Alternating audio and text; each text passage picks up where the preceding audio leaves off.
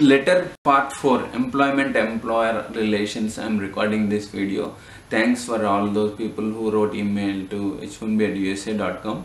We answered those questions and appreciate your good comments from various places, Dubai, Middle East, and then India and other locations. And employer-employee relations, 3 videos I explained. Anybody between H1B petitioner and prime vendor must give letters.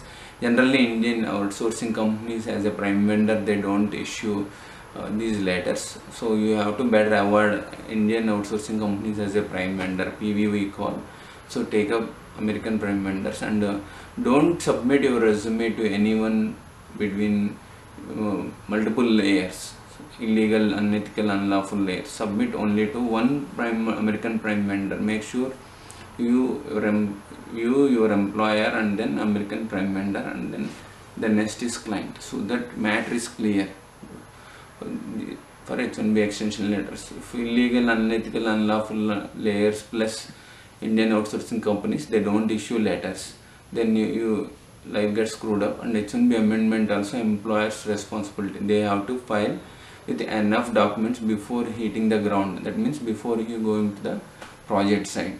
After that also there is a 40 business days time is there, I am not sure, but the strict rule is check with your employer and attorney.